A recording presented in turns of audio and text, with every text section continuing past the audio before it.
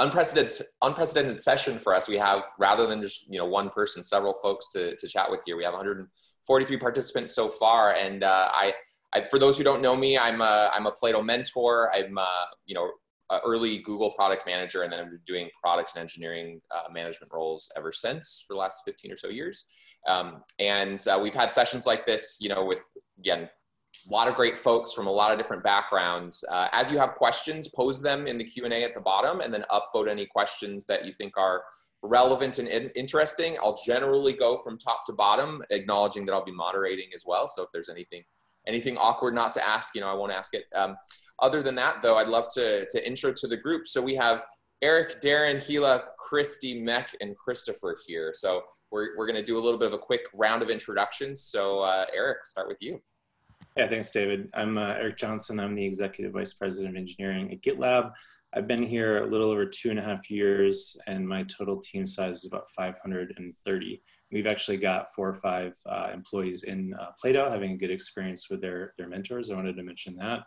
And I brought 5 of my colleagues here just because one of our core values is collaboration, and there's lots of people in different functional areas who just happen to have different perspectives on all the topics we're going to talk about today. So I'm happy to run point on anything. I'll occasionally shell out to one of them if I think it's a fit for their functional area, or if I just happen to know they've got a great perspective on something. Or as David said, you're welcome to address questions to them directly, and they can field those. So with that, Darren. Awesome. Thanks, Eric. I'm Darren, head of remote at GitLab. I've been here almost a year, and boy, it feels like about 100 years in the world of remote. So if you go to allremote.info, you'll see our remote playbook, which I was the lead author on, and we have dozens of guides on how we think about all things remote. And that is linked in the shared Google Doc. Remote is my favorite topic. It's incredible to see the global shift to it and the global embrace. And Sid has often said, never waste a crisis. We can't wish away the crisis, but we can choose how we respond to it. And it's very encouraging to see companies embracing remote and the flexibility around it. So happy to be here and happy to answer any questions related to remote. All right, next, Gila. Yeah, hi everyone. My name is Gila. I joined GitLab in last December. So in a way, I'm the least experienced remote manager here. It's good and bad. The bad is I may not have the best tips yet. The good thing is I'm experiencing a lot of the pain point you are going through now. So those are fresh. My team here we have 6 product managers. So we focused on the product growth. Before GitLab, I worked at a company called Acorns, leading their growth team as well. So happy to answer and help in any way I can. Christy? Hi everyone, I'm Christy Linneville. I'm GitLab's Director of User Experience. I've been with the company for a little over a year now. In that time, we've grown from a team of 16 to about 60. So just incredible growth over the last year. And my team includes product design, UX research, and technical writing. Before GitLab, I led UX teams at a company called HEB, which is kind of regional. You may not have heard of that, but I also led UX at Rackspace, and that was a hybrid remote team. So I definitely have the perspective between hybrid remote and all remote. Awesome. Mech? Thank you for that. Hi, I'm Max Titchery, Director of Quality Engineering. I've been with GitLab for around 2 years. My team consists of engineering productivity engineers and also software engineers and tests. I've jumped around multiple startups. Most of my discipline and habits come from VMware, where I spent around 5 years there working on test automation and everything else in regards to quality. Back to you. Cool. Christopher? Yes, my name is Christopher Leffoltz. I'm the Senior Director of Development, so managing most of the software engineers in the company. I started just over 15 months ago. I started on the 22nd, which is also our release date, so that's how it's easy to remember. Previous to here, I was at various technology companies, most of them large-scale companies, and have been working remotely off and on for probably about 8 years now. So it's been definitely a journey as seeing how the technology has changed over, say, the last 25 years, and definitely enjoying the fact that technology has enabled this kind of thing.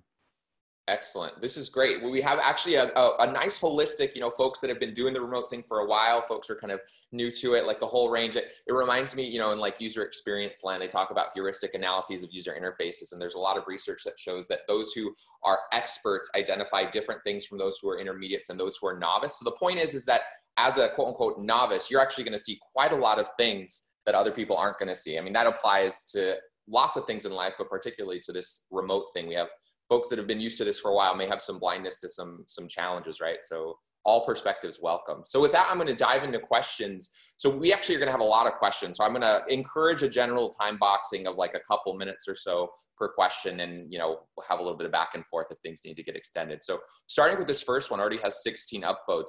How do we best guide employees to high productivity without falling into the trap of being on around the clock and risking burnout or work fatigue? So Eric, this is definitely one that I think a lot of people think about when there's, not as much of a separation between work and life. There's this whole work-life integration thing. So curious. Yeah, this is definitely really important. And so I would say in terms of being on around the clock, as I mentioned earlier, we're a really distributed organization. So we try to work asynchronously whenever possible. And that means people can work on an item, document it in an issue or in our handbook or something like that, and then hopefully hand it off to someone who's awake as they're going to sleep. And the work can kind of follow the sun without people needing to be up all the time.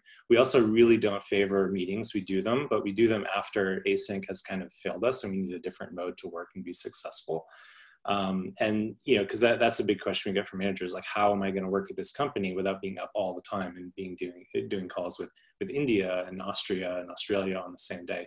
And the answer is, do as few meetings as possible and make them optional whenever possible. Burnout is the other aspect here, and that's something that I found notable about being a remote manager for the first time, and I've done it at a couple companies now. The signs of burnout for employees are really hidden. When you're in the same office together, you see someone dragging a little bit, you see someone showing up a couple minutes late to the stand-up, and you kind of know, and you can have those conversations in a one-on-one. You typically don't see those signals as much when you're managing remote employees. And so we encourage people to be managers of one. We have that in our handbook, like manage your own time. We really encourage people to take breaks. But maybe this is a good thing for Christopher to jump in and lend his perspective, because he's got more than half people on my team are on Christopher's team, and development is we really use a lot of productivity metrics. And I know he's thinking a lot about, we're seeing higher productivity, but we are concerned about burnout now. So Christopher, what are you thinking? Yeah, a few things come to mind. So one is there's different types of burnout. So there's the burnout of being on a clock all the time, and then there's working excessive hours, and we need to distinguish between those two. I think the way we handle most of the on around the time is having clear communication guidelines, and also being clear about what hours we're expecting people to be kind of available. And we allow employees to set their own hours based on where they live at time zone wise. So that's a clear aspect.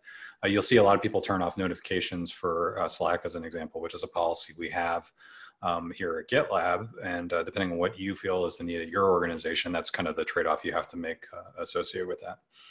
The other thing you call it is volume of work, which is, is really important to kind of think about. And what we try to emphasize is really thinking in terms of productivity. So we're not concerned about how many hours you're working, we're concerned about the results associated with that and measuring yourself. So you can pick certain metrics. In our case, our favorite metric is MRs, and we evaluate based on that. And we do it as a team goal, not as an individual goal. So the idea is to basically push the team to think about it, how to be more efficient and effective associated with it. If we see team members who are in a situation where it's more, then that's one thing that we'll keep an eye on. Are they doing it because they enjoy it, or is it because they're honestly feeling like they have an obligation? And then we'll try to figure out how to break the work out. Last thought is right now, productivity for a lot of companies who are remote is up. The reason why is because people aren't taking week vacations like they would normally do during this time period. So it's something to also keep in mind is that you may see a lull coming out of this when we start to open back up around it. Fascinating. So this is interesting to hear. I mean, it certainly makes sense that asynchronous communication is a necessity, and that's kind of one way to allow people to have their own time and kind of come and go from work. At the same time, I have heard some folks say that they've had more meetings than they otherwise would during this time because they've needed to have more check-ins, more connection, more touch points to be able to tell how people are doing. And hearing Eric, you mentioning the concern that oftentimes you can't really tell, certain signs of burnout. How can you maintain that connection, acknowledging everybody is asynchronous and remote, without, having a significant number of meetings? Yeah, and I think that that impulse to want to check in is hopefully something that's going to dissipate over time as more people work remote and they understand that they and their peers can be successful. I have heard that sort of corporate spy software, they're selling a lot of software right now. We've heard. I think that's an understandable instinct for managers. They're used to relying on being in the office together, but again, hopefully that dissipates over time as they learn they can trust people. But in terms of maintaining that connection, we encourage things like coffee breaks, meaning a Zoom call that's purely just to talk about like, how is your family doing? How's my family doing? What's going on in the world? Those sorts of things. We've also started juice box calls. So we encourage people, now that their kids are home, to get on with their kids and let the kids interact with one another and things like that. And we're a company that, kind of getting back to the more work-related stuff, we don't do things like all hands for the most part, but every morning there's what we call a group conversation. And it's effectively an all hands, like some functional leader gives a 5-minute update about what they're doing. And then hopefully we get right into a rich group of questions from people. And so it's a good way to kind of stay in touch with the rest of the organization, because you can't rely on, I sometimes say, like, things are never overheard at GitLab. You only know what you ask or what people think to push to you. You're not marinating in the same culture, the same building together. You're not having lunch table conversations where serendipitous things are said or heard. So you have to create some of those things synthetically, but then it becomes second nature. Honestly, for me, after about 2 weeks, I didn't even notice I was on Zoom all day anymore. There you go. Fascinating. All right, moving on to another topic here. So when more and more jobs go remote, do you think there are still any advantages for folks working at tech hubs like San Francisco, Seattle, Palo Alto, et cetera? Yeah, this is a really interesting question. So thanks to Anonymous for asking it. I was definitely the type of person, I was born and raised in Boston and started my tech career there. And I was always drawn out to San Francisco because I kind of viewed it as the major leagues. I was definitely one of those people. But I've been kind of completely turned around on that front. And, I used to say when I interviewed people of, we think remote work is the future. By the time my kids enter the workforce in 20 years, LA and San Diego will have merged into a giant mega city and everyone will have 5-hour commutes and we'll have to work remote. But then a couple of things have happened. One, I met a young woman named Emily, who's on our chief of staff's team. We are her second job, and her first job was all remote. So she's never been to an office in her life. And that made me think, wow, this is happening not in the 20-year time frame, but it's starting to happen right now. And then also this unbelievable black swan pandemic happened, which is kind of the ultimate forcing function for remote work. And it's making me think that the benefits of being in a place like Seattle or San Francisco that you highlight could dissipate surprisingly fast. And so I've definitely seen those benefits of, for the price of a cup of coffee, once I built my network here, I could go talk to the person who architected Apple iCloud or something like that. And you can only do that in those certain cities. But I think it's not going to take 20 years. I think it could happen by this summer in some ways where a lot of people are going to be working in tech and have access to these jobs and won't need to be geographically located. And that'll be better for people, it'll be better for the environment and all those types of things. But I see Darren has some thoughts here. So Darren, you want to chime in? Yeah, I'm actually really optimistic about the future, and I think it's going to be a win-win. The cities that you mentioned right now are way oversubscribed. The public transit can barely handle it. The public services are maxed out. They could actually use a reprieve. And I think the second order of this happening is when leases come up for renewal in places like Seattle and San Francisco, people are going to kind of collectively look at each other and think, I just spent the last 4 months doing my job. I spent more time with my family. I spent less time commuting, had more time to exercise, to rest, to read, to meditate, whatever it may be. Should I really be spending this huge sum of money renewing a 1-bedroom apartment when I can clearly do this job from anywhere? And now my company has actually laid some remote infrastructure to make it even easier for us to do that. So a lot of people are going to consider smaller mid-sized towns where there's better air quality, better schools for their children, way lower cost of living. And I think the key tenet here is the default work location is going to start to flip, the 80-20 rule. Right now, you see a lot of people spending 80% of their time in the office, and then you need a special occasion to stay home. The cable company is coming, or you need to pick up your kid early from school, something like that. I think that notion is going to flip, where the default work location will be home or wherever you want to be, co-working space, it doesn't matter. And then the 20% will be reserved to flying to the office for a very special occasion. If you have a big contingent of cohorts coming in from a different region or a big business opportunity, you want to wine and dine in the office, something like that.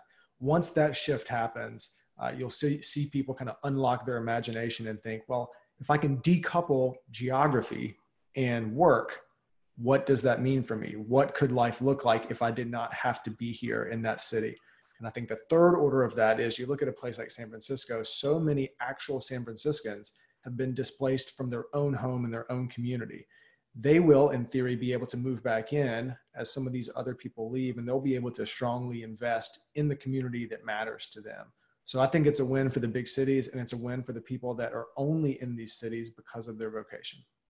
That's fascinating. So speaking as somebody who's been in, Silicon Valley / San Francisco for the last 15 years, I actually, everything that you both have shared resonates with me in terms of kind of the evolution of where things are going.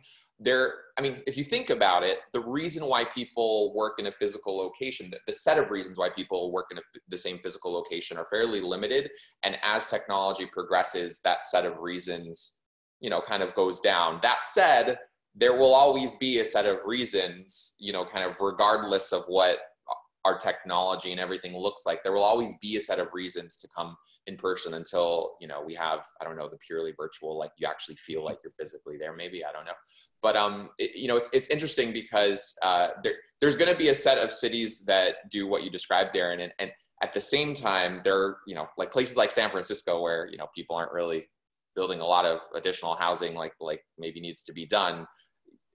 We may not see as much improvement as places where, building additional housing is possible. But at least in the past few weeks, I've certainly seen anecdotally a lot of evidence of people since a lot of people are getting laid off, a lot of people are leaving, and thinking about how can they, get remote work, for which there are way more opportunities now, especially acknowledging we don't know how long this is gonna last. So some really great thoughts from both of you.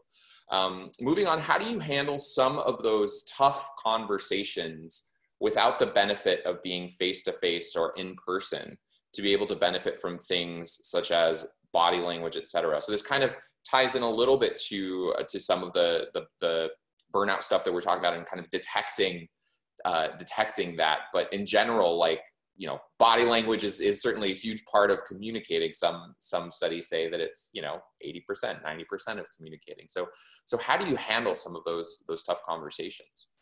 Yeah, I think the answer is pretty easy for me, which is, again, after more than 2.5 years doing this, I don't think it makes a difference once you're really used to it. I mean, especially when you hire and onboard and work with people and it's all remote, you kind of you never have those things. You can't rely on them. And so you build your relationships without them. But as I mentioned, after about 2 weeks, the being on Zoom, that notational bias just kind of faded in the background. And I'll say I've had the very common experience, and a lot of people at GitLab say the same thing, which is you meet someone in person finally, whether at a marketing event or our annual employee conference, and you can't actually remember if it's the first time you've met them in person before. And it's a really sort of remarkable experience, and it tells you that you can form, fully realized relationships without ever interacting in person. And then the other remarkable thing that happens in person is that the only thing I've seen that ever shakes you out of that is when you realize someone is either way taller or way shorter than you're expecting. And then you're like, oh, wait, I definitely never encountered this human before because, Jacob Vosmeyer in the Netherlands is like a giant on our end. And you don't realize that. The webcam is sort of the ultimate leveler. And that's interesting to me because there's actually a pretty strong height bias that people have. I think in the US, we've elected the taller person every presidential election since they were televised in the Nixon-Kennedy debates. And it's not necessarily the best way to pick a leader. And so in some way, shape, or form, we might be somewhat immune to that height bias, which is kind of a neat thing I print here. But I'm curious, Gila, you said you were you have the shortest tenure here, so you were maybe managing in-person people the most recently. Have you noticed that it's different or the same since you've gotten here? Yeah, I think I got some good tips from talking with more tenured GitLabbers. I think there are two that are most helpful for me. The first one is working with a remote team. You have to be very intentional in terms of building a personal relationship because we don't have that working in the same space bonding experience. We all start remote. So what I begin to do is in some of our weekly team meeting, we actually intentionally reserve the first 10 or 15 minutes for something called the social question. So it can be a really silly or random question like, what type of food do you hate but most other people like? What is the best advice you've been given? And all the team members begin to participate. I noticed that make a big difference, because otherwise we jump into work, we begin to talk about tickets or epics or things. We never form that real relationship. We never know what's this person like in person. So I think that helps, because when you build that strong personal relationship, you have that foundation for any kind of tougher conversation. The other thing I learned is to be really transparent and honest with your team members. Set the expectation early on. I'm going to be very transparent. If I have feedback, I'm going to be very direct. I think those type of conversation early on will help set expectation from both sides and minimize the kind of lack of body language or human interaction part. That's fascinating. And you know, you were, when we were chatting before about burnout, we had a little bit of a chat on the side. I would love to hear your reflections as they relates to burnout as well. Yeah. It's kind of relevant to this topic. Yeah, definitely. I think that's one of the biggest learning in my first 4 months here. How do you avoid that? Because now you work from home and remotely, there is not that natural transition of you need to get up, get ready, drive to your work, and then you drive back from your work. You can listen to podcast, kind of the work day is down, you're going to home, right?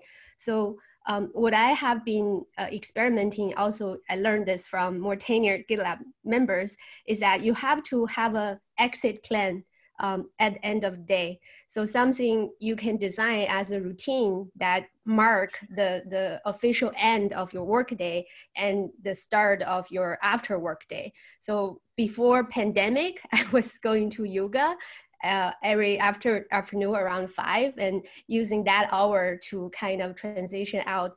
Now it's much harder. So I'm trying to figure out what that is. But I think that's super helpful. Kind of related to that, in addition to design your exit plan, some other thing I find helpful is design my kind of morning routine and really identify what are the 1-2 things I want to focus on and achieve today. I think the morning routine and exit plan are really helpful because it put this artificial boundary, both mentally and also physically, to distinguish the two between each other. That is so wise. And it's something that I did as well. And commonly exercise can be one of those things to bound it with, right? Speaking as somebody that has been a spin instructor on nights and weekends up until the pandemic started, I've kind of had that same kind of structure separated, but then have also not had that, right? And then I find that, oh, I'm going to 6 o'clock, I'm going to 7 o'clock, maybe I'm going to 8 o'clock. And then maybe I feel a little bit of resent about working too hard or who knows what. So having that artificial separation and creating that consciously seems really important. And this is actually a theme that I've heard from not only this group, but from other conversations prior, of the need during remote times to consciously carve out things that sort of naturally exist in the normal environment, right? Consciously carving out, like you were mentioning, the social conversation at the beginning of your meetings, consciously carving out the ends time, you know, having that ends exit plan, consciously carving out like what you're doing before the start time, you know, creating boundaries. If you're not conscious and explicit about that, a lot of these things don't form naturally and organically the way that we expect. So for new managers, kind of having not done this before, there may be a question of like, why does this really matter? Like, my job is just to get work done. My team's job is just to get work done. A great book just kind of in that context is Radical Candor, that talks about the, you know, challenging folks directly as well as caring about them personally. And why does it matter? Well, if you want your team members to actually reveal when they're having a struggle, reveal when they're having an issue that they need to surface to you, having trust is incredibly important in doing that. And if you don't have that trust, you know, it's not going to happen. So that's really, I think, a great insight, Hila. Moving on, I love how GitLab has their OKRs and strategy entirely public. Any tips on how to encourage alignment in a remote team to keep everyone going in the same direction? Yeah, this is a good one, and in particular, as you grow, it gets harder and harder. You get more people. When I joined GitLab, I think we were 200 people, and now we're 1,200 in about little over 2.5 years. So there's been different answers to this question all along that in their 3-year tenure. I think OKRs are the primary answer. Alignment is one of the really important functions of OKRs if you're doing them well. So for instance, right now we're kind of at the end of month, end of quarter. Management especially is spending a lot of time on the next set of OKRs for our next quarter. We're offset 1 month, so our fiscal quarter is actually ending at the end of April. Yeah, we use our iteration value, we draft them, we socialize them, you get input, you change the draft, and over time you see they sort of stabilize, or they asymptote, and these are the right things. We're in such a dynamic industry though, and things are moving so fast at GitLab that we're also very flexible at our OKRs. If you get to mid-quarter and the business or something tells you need to be doing something different, we just change them. We don't stick to goals that don't make sense anymore. We also use KPIs in conjunction with OKRs. So we're as we scaled, we learned like at our volume of people, we kind of have an imperative to use metrics to manage to a large extent, the things that can be measured at least. And so we have performance indicators, and we have key performance indicators, and then we have OKRs. So an example would be like SLAs and support. Support is part of engineering at GitLab. And if SLAs are at 90%, but the goal is 95%, we might take on a quarterly OKR to raise that KPI from 90 to 95%. But if that KPI is at 95%, we don't need to do an OKR against that. That's just something we know we need to be good at, and that KPI will keep us honest quarter over quarter over quarter. So that's kind of how they interact. But Christy might have an interesting perspective here, because UX is kind of always and forever between executive and the development groups and the product groups. And in particular, design, of course, has some stuff that can't be measured. It's instinctual. And so I'm curious to get her perspective on alignment and metrics and things. Yeah, I think for us, part of what I've learned over the last year is having, I'm going to call it shared OKRs. And what I mean by that is having agreement from your cross-functional partners to have OKRs that are connected to each other has been really, really important. Because as designers, we can find problems and we can solve them, but we're not the ones who are controlling the resources who are implementing them. So we've really got to have buy-in from our partners to make meaningful difference in an OKR. And it took us a little while to find a groove on that. We tried it at first. It didn't quite work out for a quarter or two. And now I think we actually are falling into a rhythm where we're finding the right type of objectives, the right types of key results within our own OKR to make sure that they align with our partners. And so that's gone pretty well. The other thing is we do try and find OKRs that are just solely within the control of the UX department. So we like to try and have a balance between those things. So some things are shared and we know that they're part of a common goal towards the product. Other things are things we go, no, this is our thing. We're the ones who can make an impact here. We're going to own it and we're going to make a difference. There you go. So having coordination and having shared goals certainly can be impactful, but also just having goals. I mean, you'd probably be, I don't know how surprised you'd be, but there are probably a lot of people on this call who are like, no, we don't do OKRs at our company. We don't really even do a lot of goal setting. We're just kind of like figuring out, particularly at startups, just figuring out what we're doing. We're being reactive to what customers are saying, right? But having some kind of goal planning, no matter what stage or size you're at, is critical. The other thing that this ties into, again, getting back to burnout and like getting work done and staying motivated while remote, is like, you may have these goals, but how do you keep your team being motivated towards those goals? Just one commentary regarding motivation, right? There's kind of two different types of motivation out there, right? There's intrinsic motivation and extrinsic motivation, right? Intrinsic motivation is being motivated by things that are like more meaningful, right? Things like love or meaning and purpose, right? Extrinsic motivation is more like, carrots on a stick, trying to get to the end of an onboarding flow or something, right? So if you find that you're lacking motivation, or people on your team are lacking motivation, it's good to reflect on, is there intrinsic motivation there? And if the answer maybe is no, one strategy of doing that is this kind of intersecting, just like Christy was commenting on for this shared collaboration. There's also this intersection between, for example, having engineers listen to user studies or even sales conversations, right? Give them perspective of what is the impact of the work that they are doing. Just a hint of that once in a while can remind people about the why that they're doing something and give them motivation. So that's great. All right, next, can you speak about recruiting engineering leadership, e.g. EMs and directors? In my experience, distributed recruiting for ICs relatively far more mature than recruiting for leadership roles. So much of the latter seems driven by in-person networking.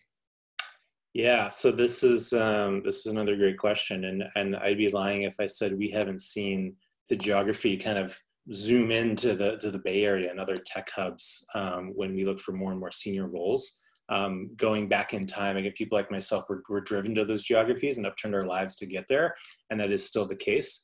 However, if you rely on in-person networking in general, let alone in-person networking, it's you're going to zoom into those geographies. The salaries are going to be more expensive, and your diversity is going to take a major hit. People tend to network people like them, for better or worse, and that's something where I think you just have to acknowledge the current state and then come up with strategies to mitigate that stuff. So one of the most powerful things we do is we rely on active sourcing of candidates. We do less referral hiring than I've ever seen at any other company here. And I was concerned at first when I joined, but that is not the best way to hire, because I think referrals are proven to stay longer at startups and to be higher performers. However, they've got those downsides that I mentioned. So we've invested in a very healthily sized recruiting team, and we've set the expectations, particularly when we're in those times of explosive growth, like 100% growth in 2018, 130% growth in 2019 for engineering.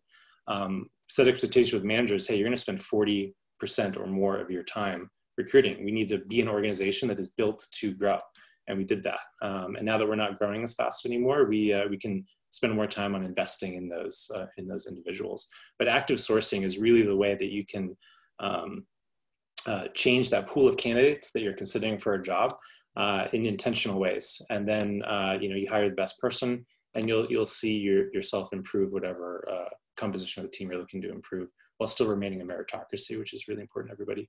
But Mac might have perspective here. He's built almost our entire quality team from scratch and has pretty remarkable gender diversity and location diversity on his team. I think he's personally added like 5 countries to GitLab's list. So I'm curious to get his thoughts on what made him successful doing that. Thanks, Eric. So we explicitly design our interview process to be like how you're working with the team. And for us, it's test automation. And we identified scenarios that won't actually be done, but it's done somewhere else, but it won't actually be something running in production. So nobody can go in and take a look at the answer. It's going to be a question forever, but everyone's supposed to be going into the workflow, working closely with the team, and then submitting work as if you were working as a GitLab team member. And that has helped a lot. The next one is a behavioral social call with almost like a panelist of 2 engineers, getting to know them. What are the challenges that you've seen before, and getting to know the team. And I think these 2 really helped. We also experimenting with, in terms of recruiting, is to have video recordings for the hiring team. So when someone applies, they actually can watch the recording and get to know us before we meet them. So when the call starts, the ice has already been melted. It hasn't been broken. It may have been broken, but get started on getting to know them better, and then getting to know you better. That's working for us. It's really great to hear just the surfacing of the topic of diversity, inclusion, equity, access, especially as it relates to hiring, and the idea that most people are used to recruiting from their network because that's kind of the easiest thing. And like the truth is, oftentimes you can get a high volume inbound for which you feel like you're just wading through resumes that are largely not relevant, right? And at the same time, I think hopefully many folks on this call are familiar with the research that when you take 2 resumes that have identical content, but one of them has a name that elicits the image of a white man versus one that elicits the image of a black woman, that the black woman actually gets something like 60% fewer phone calls for identical content on the same resume, right? So the other thing we all have to acknowledge is that we have a significant amount of unconscious bias, right? And that's just an example. This is just what studies say, right? And there's a lot of research about the benefits of diversity and inclusion as it relates to both team and group work as well as actually group dynamics. I'm actually, my alma mater, Carnegie Mellon, there's a researcher there, Anita Williams-Woolley, who did some studies around gender diversity and group intelligence, collective intelligence of groups, and looked at the various gender makeups and their abilities to solve problems and sort of be measured on their collective intelligence. And what they found was that it actually wasn't, looking at all the different types of combinations of men and women, it actually wasn't half men and half women that was the most intelligent, and they weren't all equally intelligent as groups. Actually, the one that stood out from all the others that was the most intelligent was majority women. So check out the research on that. I think it's a fascinating one, something to keep in mind. So switching gears, and we have about 20 minutes, we're going to be moving to a little bit more of a lightning round-esque, so aiming for like 15 to 30 second kind of quick, because we got 37 questions that we're not going to be able to answer them all. But how do managers detect/manage an underperforming employee in a remote environment? Yeah, this is tricky, similar to burnout. We do try to focus on metrics as much as possible. That makes it empirical. Not everything could be measured, not everything's quantitative, but you, I think, have to at least make a try. We do, if you Google GitLab performance indicators, you'll see a bunch of them in our handbook. I do want to highlight that a lot of them end in like something per engineer. You'll see that. But I want to highlight that we don't actually focus on individual metrics. We focus on team metrics because you want to incentivize those collaborative behaviors. Like, hey, I'm busy, but I'm going to review your code, even though it's your unit of work, because we're all on the same team. If you over-optimize for individual metrics, you accidentally incentivize selfish behaviors. The reason why we have per engineer is, again, because we were growing so fast. If we didn't control for how fast we were growing, it's like, oh, of course we're doing more stuff. We doubled our team. Are we actually getting more on average? But I just want to have that we do not look at individual metrics. That's sort of an agile worst practice, for lack of a better term. So the other thing I've heard a lot about when we think about folks who are either underperforming or for which there's concern, besides like just being incredibly transparent about what's going on, because otherwise people just end up getting surprised, is performance improvement plans, or some organizations call them success plans, to be able to manage when things aren't necessarily going as well as they should. So you have clear guidelines and expectations for like where people should go, right? Yeah, we've got performance improvement plans. We've got performance development and plans for different situations. We definitely believe in documenting everything. Take that for granted in every answer you hear from GitLab, that we document stuff. And regular conversations between those managers and managees. Yeah, I love that that's part of your guys' already ethos and culture. That's something that everybody can and should absorb, like documenting, particularly in these remote environments when we're all asynchronous. So that's great. All right, this next question, we already see there's a lot of chatter. Can an introvert hold a management position? I'm actually going to try and answer this one question quickly with the group, which is raise your hand, panelists, if you identify as an introvert. There you go. Hopefully that answered your question enough, right? So I'm going to move on to the next question, but just to say, yes, it's possible. And I will add that, like, one of the nice things about being an all remote org is that when you do have to do the scariest thing about being an introvert, get up in front of 500, 1,000 people, with Zoom and video conferencing, it never feels like that. It always feels like you're looking at that kind of Brady Bunch view of like 8 or 9 people or something like that. And so you can definitely manage a scale here without having to necessarily directly confront that public speaking thing that holds a lot of people back.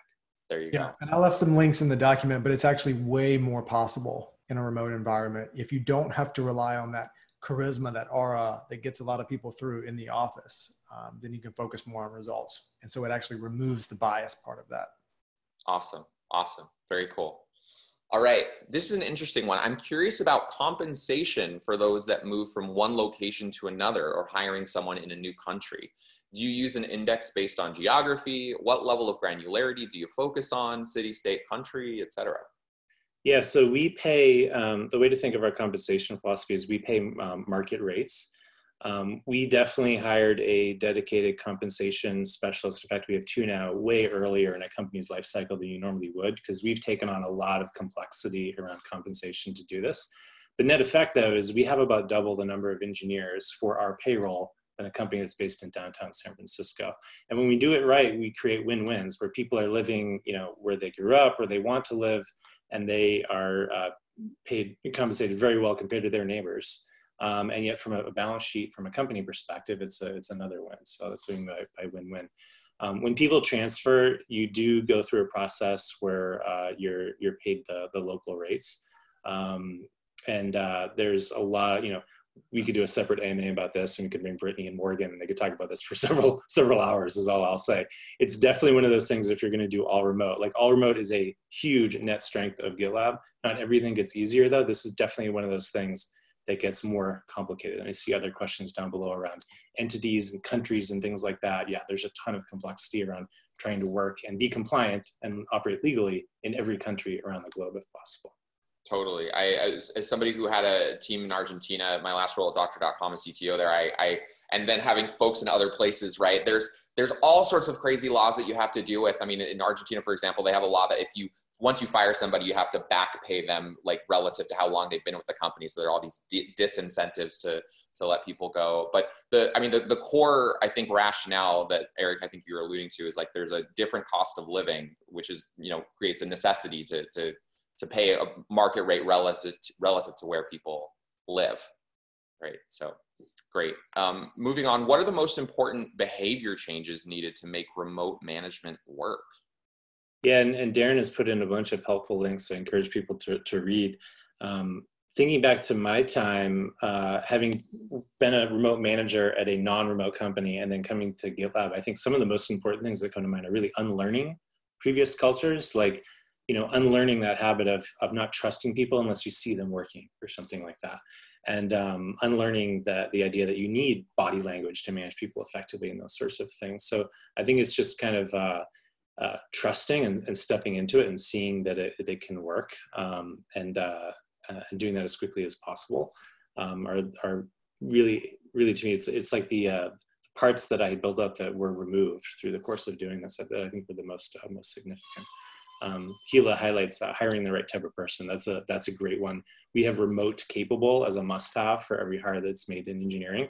And it doesn't necessarily mean they've been in an all-remote organization before. It's just that they've done enough on that spectrum of remote work where we think they can be successful. Awesome. In a setting where most of your colleagues are in the same time zone, how can we establish a culture that allows people to flexibly manage their working hours, e.g. allowing treatment of kids during the day? Meetings are particularly complicated for me, this person writes. Yeah, so we don't do this, but I totally get the problem. We don't optimize for when work arrives in any 24-hour period, and that allows, as I mentioned before, someone in San Francisco to work with someone in India fairly seamlessly once they're both using async. But it also allows for someone in central Russia to work with someone in Europe because they like to sleep in and work in the afternoons. And so we have all kinds of, besides where people live, we have all kinds of interesting working arrangements that people use. Some people wake up and work 4 hours, take 4 hours in the middle of the day and teach their kids, and then work 4 hours in the evening. Whatever works for them, whatever fits with their metabolism, we're able to support. I think if you're within the same time zone, there's going to be that tendency to want to do a core hours sort of thing. And I'm not going to be so strong or opinionated to say don't do that, but just know that it's going to lock you into people having much, much less work-life flexibility. And I'm a startup person. I've only ever worked for startups. This is my 5th one. And I'll say it's much easier to get a haircut or do a dentist appointment at GitLab than any other place I've worked by far. I encourage our model. I believe that. This is interesting because I've gone from one model, and now with my current startup, I'm in another one, right? So starting with this kind of come and go as you see a need, and a lot of the group was remote. Now starting this new company, actually, and this is my co-founder was head of product at Carta, and at Carta in the early days, and in fact still to this day, they had every single person, having like 9 a.m. meeting every day to get aligned and in sync and checking in, and then have these working hours. It's definitely something I see many companies have a strong opinion on, and it goes one way or the other. So one has to be mindful of what your team is doing and what your company is doing and what the requirements are there. So that's an interesting one. Can you walk through how the directly responsible individual DRI system works for product or feature development? That is, what product managers and engineering managers / technical leads in GitLab are responsible for. Also, is the DRI system tied to performance bonuses or any other systems? Yeah, so I think maybe what I'll cover is why the DRI thing exists. I think as companies grow and as they get more successful, it's natural to become sort of a consensus-based organization. And we feel like that would, one, slow us down, and two, it's very difficult to work in a distributed fashion when you have to have everybody kind of like face-to-face on a Zoom to make a decision. And so identifying a DRI is about, okay, who can pick up the rest of the company and put us on their shoulders and make the right thing happen, get the right result. And it's up to that person to get the input that they need. And if they're not doing that, they're not going to be successful in getting the right result. But they also get to make the decision. And so it's not a committee decision. And so it's our attempt to kind of split the difference between something where people are just acting unilaterally and doing the wrong thing, and the other end of the spectrum where everything is a committee and therefore nothing can happen, no decisions are made. But maybe Christopher can kind of cover in brief how that works amongst engineering managers, leads, and PMs. Yeah, I'm trying to pull apart the question a little bit because I'm not sure which question they're asking. But the way to think of it is in our case, our DRIs on the product management side are around prioritization and what things we actually go into the product. And we have a pretty strict policy within the company of 100% prioritization by product management for engineering. But engineering owns the definition of done, meaning work isn't completed until we reach the definition of done. So we want to make sure it's thorough and complete solution from that perspective. So there's this healthy tension between those two aspects to basically say, okay, let's work out to make sure that we're getting things down to the essence of what we're trying to deliver associated with it. So in our particular case, we found it really works well because there's a one-on-one relationship with those two individuals, and they have not competing but collaborative, working goals that they are essentially getting. So that gives us the best opportunity for good product solutions. There you go. All right, moving on. What does a head of remote do? So I'm guessing, Darren, this is directed directly at you. A lot. I'm going to put some links down there, some interviews that I've done. My role cuts across marketing, people, operations, pretty much every aspect of the company. The one common thread amongst all of our departments is everyone's remote. Finance is remote, marketing is remote, engineering is remote. So I help people acclimate. I help people onboard. I work with our onboarding team to make onboarding better. I work to make sure our values are reiterated, that people understand and have what they need to thrive in a remote environment. And I'm responsible for the all remote section of our handbook. So building out our open source library of education to help other companies do remote better. We firmly believe that the rising tide lifts all boats, and we see all remote hiring is a major competitive advantage for us right now. But part of our legacy is going to be how fast we can help diminish that. We want us to be the norm, not the exception. And so we're doing all that we can with the community to share what we've learned to empower other companies to do this as well. That's awesome. Consciously carving out, like, what is your remote culture? What are the tools that you're using? Like, again, acknowledging that a very common theme with remote work is, again, you have to consciously carve out things that were otherwise organic in person. I admit this is actually the first time that I've known a company that has a dedicated role to this, but everything you just said, it makes a ton of sense. It's very, very cool. And you got to realize that people are coming in bringing all sorts of other organizational baggage. They've done things for maybe 20, 30 years, and we do things very distinctly, very intentionally, very differently at GitLab. And a lot of it feels like a trap. So I have to work with people to ensure that they know it's not a trap. We do operate with no ego, with short toes, with blameless problem solving, all of the things that you read in our values. We actually believe it and we do it. And we have to make sure that as we scale, everyone believes that, so that we maintain what it is that we are, even as we grow larger. There you go. Fascinating. We have a few more minutes left, so I'm gonna continue to lightning round it. I've heard a few times that fully remote / distributed teams are easier to manage than mixed teams, where some portion of members are remote and others usually work from one or two offices. What are the things that commonly go wrong with the mixed teams, and what can be done to mitigate these things?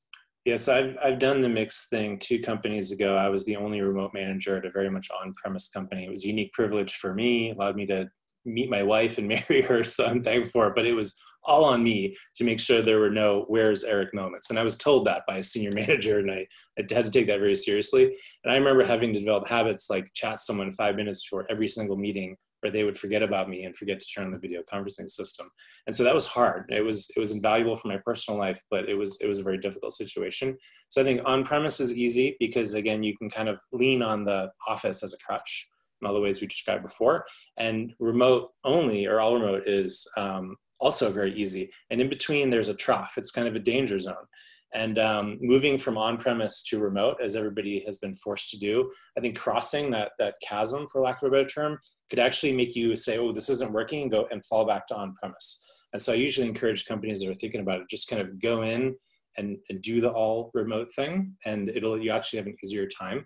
But from companies that are successful connecting to offices or doing some kind of hybrid remote thing, I do hear tips like, if you're doing a meeting, make everybody treat it as a remote meeting. In other words, people in the office, have them all Zoom in as individuals and prevent that feeling that there's a subculture or something that the truly remote people don't have access to or aren't taking part in. And I've experienced, remoting into a meeting and everybody's already laughing about some inside joke that was discussed out at the lunch table or something like that. Those subtle things are what make people feel disconnected or unwelcome, and also leads to lack of documentation and things, because you can just rely on the fact that everybody heard something, but in reality, no, half your org didn't hear that. So we don't do that, but I've done it before, and I encourage you to just think all remote. Try to push through what feels like a reasonable iteration towards all remote, and really just try to do it all in. Yeah, it makes sense. Having kind of been in similar environments, I know that if you're on the other end and you're in the minority on the remote side, you have to speak up for yourself, right? If the video conferencing system is so shitty that you can't actually hear people over clapping, you have to surface that. If you felt left out because something started 10 minutes late and everybody was already talking and you couldn't join until, you have to surface all of that stuff. So, that resonates with me as well. It can be a lot more of a challenge. So I'm going to take one more question. So it seems like many strategies for making remote teams work heavily rely on written communication. Not everyone starts out with great writing skills, and some specifically struggle with writing or reading. What can a manager do to encourage everyone on a team to level up on their writing skills? Yeah, so we talked earlier about selecting for all remote, which is something we can do now because there's only so many all remote companies. So that's one of the things we select for is reading and writing skills. And in some ways, how the person navigates the hiring process, like communicating back and forth by email with their recruiter, is a proxy for how successful they're going to be at a company like ours. But if all remote work is the future for a number of industries, and we believe it is, you do need to be successful with different types of people that we're not necessarily intentionally selecting for now, like young people just exiting college that don't have any professional experience, a little remote professional experience. We're doing a remote internship program this year to kind of crack that onboarding issue. And we do have some people kind of along the lines of the question that was asked that maybe English isn't their first language. And so we provide speaking and writing training for those individuals. So there may be someone where English is their first language, but they're not as comfortable in those things. The same types of programmings and learning and development training would probably help out. There you go. That's awesome wisdom. Well, we are right on time. So Eric, I want to thank you so much, as well as Darren, Gila, Christy, Mech, Christopher. This was fantastic, and actually a model I think we want to do again. This is kind of an experiment to see if a group can work. I think it works quite well. Everybody has some really awesome, significant wisdom. So thank you all for sharing your wisdom, and I hope that you all stay safe during these crazy times.